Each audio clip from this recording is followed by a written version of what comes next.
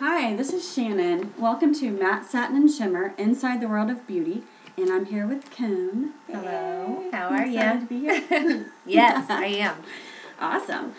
So today we're going to talk with Kim and have a little beauty chat about sort of trends and her kit and where she works and how she's got there and what life is looking like now in the salon. Yes. So very excited. So let's start with what got you into doing hair, because you're a hairstylist. Yes. So doing hair, I absolutely have always loved it. I was probably first introduced to it whenever I was in college, where I wanted to constantly be in it. Doing people's hair, fashion is always something that I love, and I think that it goes hand in hand. So you always have to do a little bit of both. Yeah. What your style is ultimately is what your hairstyle should be. What you work, how your activities, things outside of even just your work. You have to have your hair fit every day, your everyday life. So. Wow, that's very true. I Yeah. love that. That's a great perspective. Very cool. All right, so you are currently at Salon 122 here in Marysville. Mm-hmm. So we're going to talk about your progression from where you started and what led you to where you are now.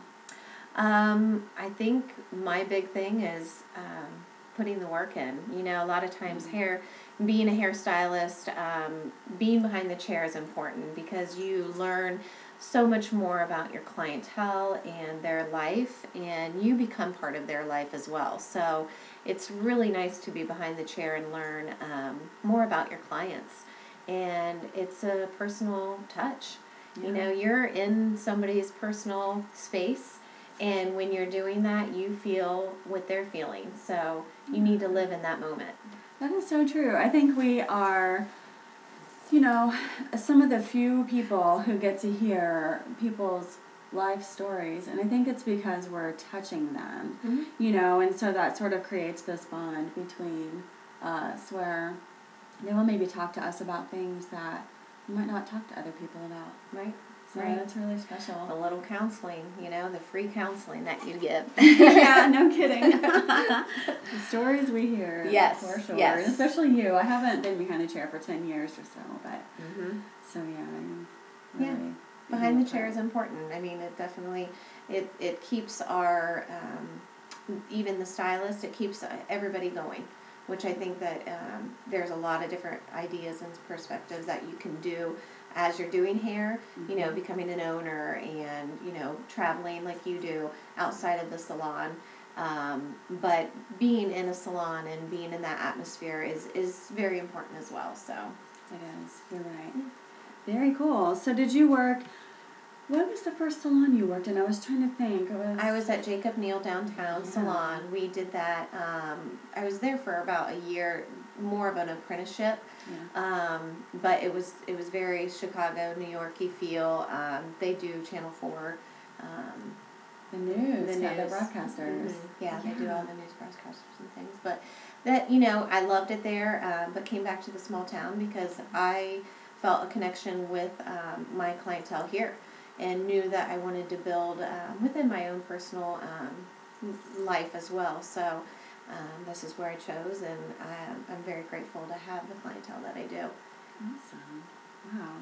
Yeah, you've come a really long way. I mean, for me personally, you're an inspiration because you're really good at building your clientele and keeping them and sort of making them feel important. And, I've just noticed every time I come in, as I come in now and get my hair cut by you, and colored, which I need terribly now, but that's okay.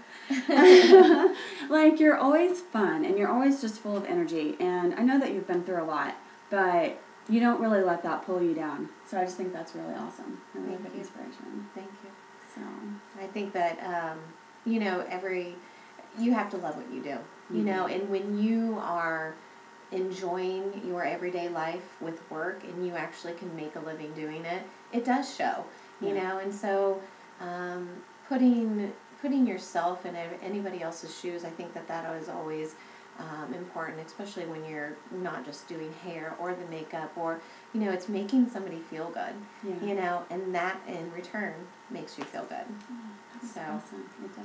yeah. Well, and you work with a really awesome group of girls Yeah, now. Like, they're fun. everybody just sort of feels like a family in there. You guys are very comfortable with each other, and, you know, it's just awesome. Love to see that, because you don't always feel that. Or for me personally, I do not, and going into like a salon setting. So, Right. love that. It's Yeah. really good stuff. All right, so what do you like most about what you do now? Like, what is something that maybe moved you? I mean, you know, I love doing weddings, and Yes. I love doing that, but I've always been a color girl. Like, Yeah? love to do the color, love the, you know, violet, or the ombres and things that are going on right now, balayages, and I think that just the new trends, consistently staying on top of what is new, I love being motivated to maybe be the first to do something, you know. Awesome. So I try to constantly look at, heck, Pinterest is great right now, and in the social media of learning new trends and things that are wonderful. Obviously, celebrities are like the first to obviously do multiple things. So I enjoy looking at that kind of thing. It's the same thing with fashion, you know. You gotta Absolutely. stay fashion forward with hair, with makeup, and everything. So, Right on.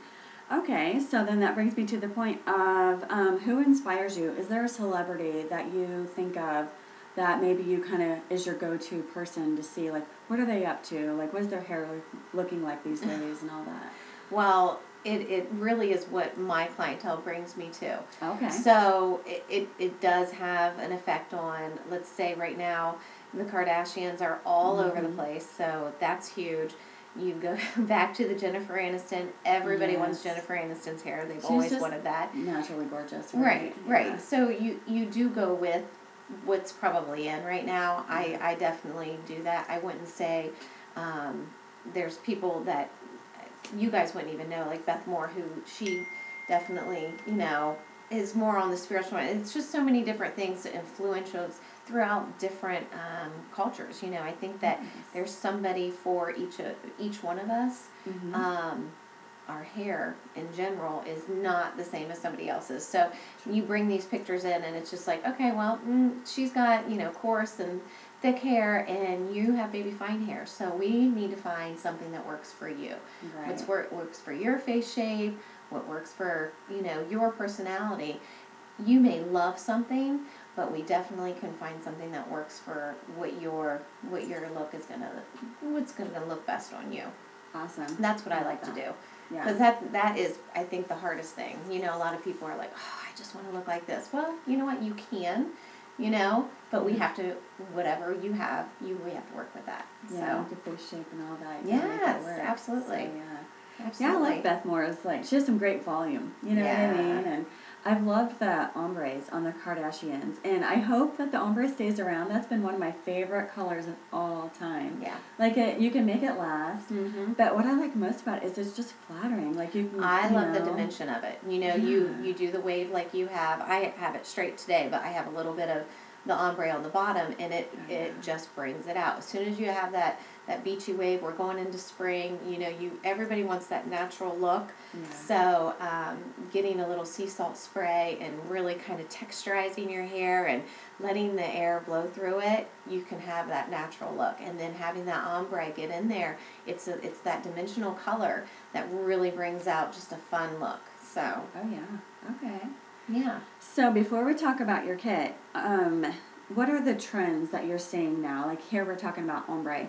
Do you see that sort of evolving? And what is your forecast for sort of hair trends that may be coming up? Right now, the super straight is out, volume is back in, and actually cutting it up to about chin to shoulder is that medium cut. Right now mine's long, but taking that up and really giving like a nice texture to your hair, so then you can do that wave. I'm sure you see that on Pinterest a lot, where you have the depth of dark. When I say depth, it's a little deeper in, and then you highlight over top of that with a multiple tone. If it's 2 or 3 colors. Normally you always want at least 3 colors into your hair. It gives your hair a shine and a glow that a lot of people don't have if they just do all over natural color. Anybody can throw color over top of their head, but it's not going to give you the shine and the wow factor. Right on. So yes, I do think that that's coming up. That'll definitely happen. Spring's coming. Everyone's going to want a little bit more blonde. Yeah. You always should have a little accent up around your face. It'll give you a little bit more glow. So Right on. I agree. I always like a blonder around my face. that's my signature. You know I've always done that. And here I am a brunette. But you know what? I love my blondes. So yeah, right? Even just a I little lighter. That's right. That's Nothing too right. crazy. That's right. All right. Very cool. So cuts shorter. Oh man, that makes me nervous. Yeah. I'm kind of loving my long hair. Everyone but- likes their long hair, but I'm telling you, everyone's going up to that shoulder length, you know? Yeah. So Just to sort of Kelly fashion it. Ripa right now, Yeah. she's been a huge trend, you know, huge trendsetter with her hair. So that's another one, you know. I She love how kind of she started sorta that. Textures it. And, Mhm. well, she wears it all kinds of different ways, right? Yeah. Like she'll go super straight, but then she'll do like this sort of accidental beauty, which is my thing. You know, just Yes. sort of almost curl, but not really. Just great texture. Yeah, She's people really love cute. that. People Yeah. love that. Right on. All right. So, yeah, let's talk about your kit. All right. What are some of your I favorites? am a Moroccan girl. Love the Moroccan oil. Love the things like that. I actually brought a few things you Cool. all need for spring to come. No matter what length your hair is your inch iron. I use a Marcel, but you don't have to use a Marcel. Hot Tools is the brand that I like. This is a Marcel inch iron. And all lengths can use this, from short to long. I always suggest that you start at the shaft, okay? You want to do a root to end, and you curl, and you always want to do away from your face, so it's not coming towards your face. It'll open your face up, give you that natural look for a curl. So, what is it about a hot tool iron that you love? Because that's one of my favorites also. It heats up and it stays. It heats up fast. The longevity of it, I've had those forever. So Yeah. that's one of the things that is great about a Hot Tools. It'll last you forever. Awesome. My go-to hairspray, Girl, I knew I loved you. Kenra 25. Yes. It is the volume spray. It has been the #1 hairspray for years. They don't change it, and that's why it stays good. Everyone tries to make it bigger, greater, better, whatever. It's only pink right now because of breast cancer awareness, which is great. They give a lot of their proceeds to them. But it's just a good hairspray. You can still have movement. It still holds if you really like a nice, strong spray.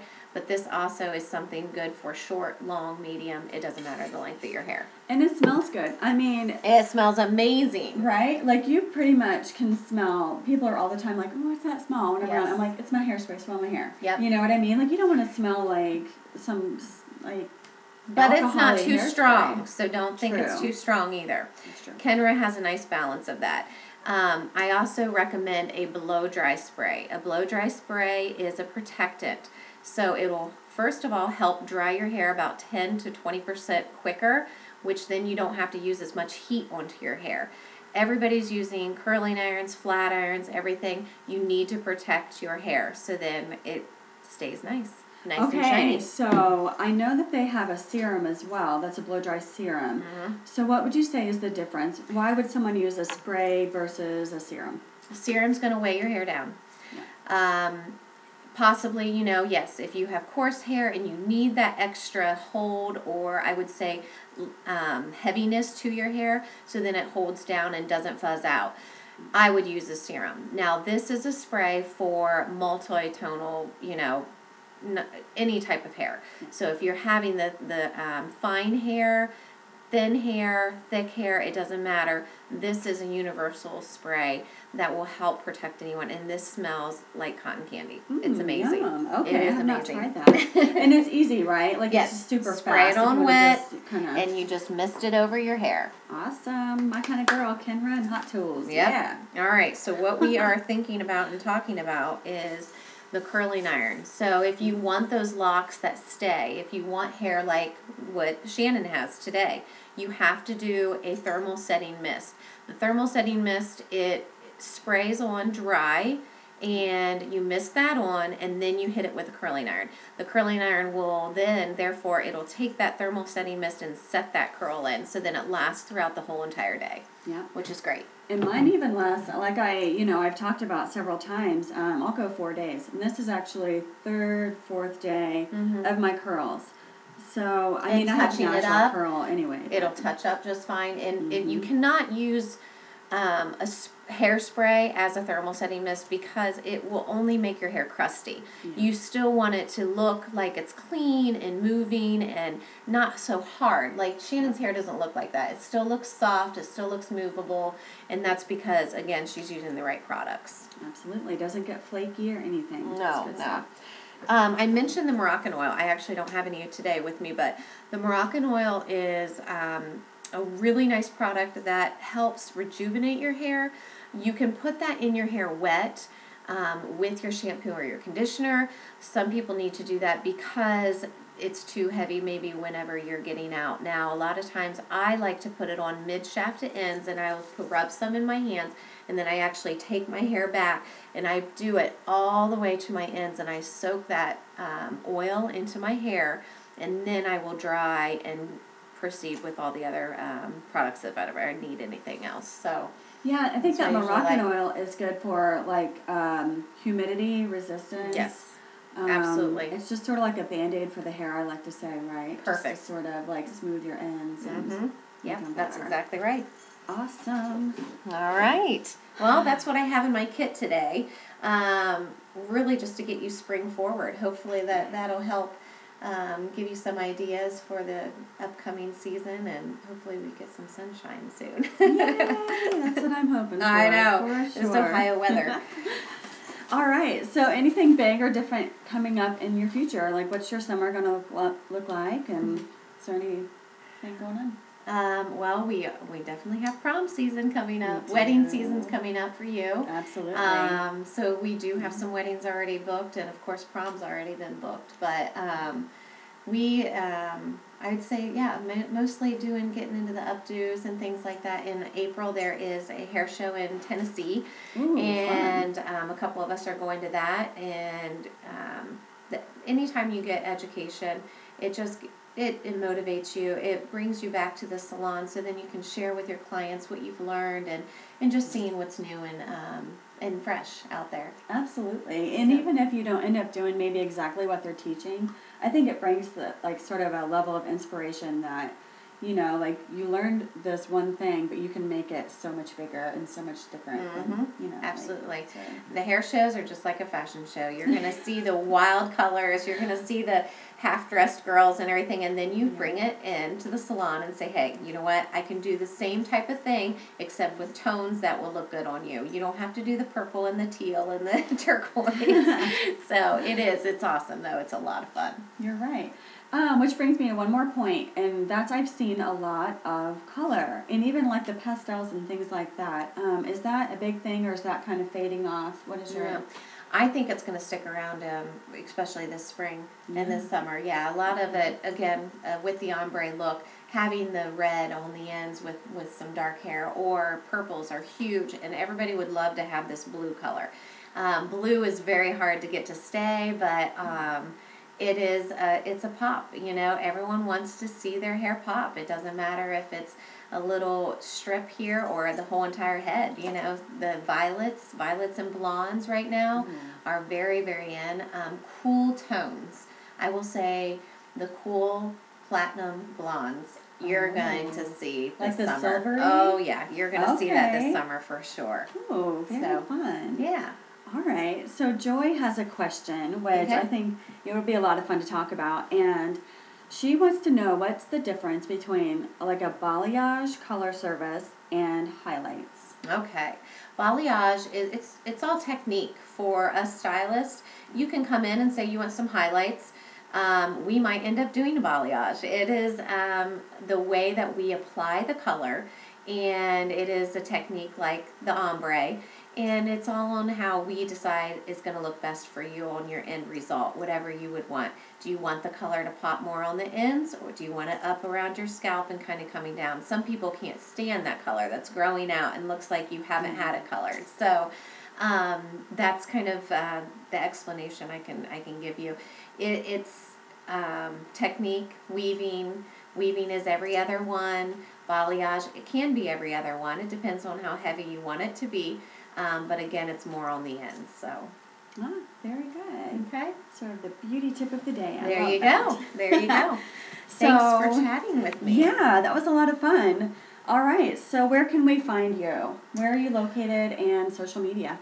All right, so I am there is Salon 122 Facebook. We have a website, and we are in Marysville, Ohio, and we are right located in the downtown square. It's 20-30 minutes from Columbus. We have a lot of people that come from Hilliard and Dublin. It's 33 right there. It's very easy to get to, and I also am on Facebook too, Kim Fox, so you can find me there, or on Instagram. I think I'm under Kimberly S. Ohio. My kids, I have 2 children, and yeah, so. Oh, very cool.